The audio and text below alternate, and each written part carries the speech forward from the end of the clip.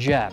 For this exercise, you want to stand into your combat stance, feet shoulder width apart, strong leg in front, power hand at the back. You can tuck those elbows nicely in, bring it up to jaw to protect your face, and your arm in front is gonna throw out straight and it's gonna pull back straight. So it's gonna be a quick throw and a quick pull. As I'm throwing my arm out, you'll see there's gonna be a slight rotation in my arm so that my palm is facing downwards. Your right arm is gonna stay up, protecting the jaw. It's gonna look like this.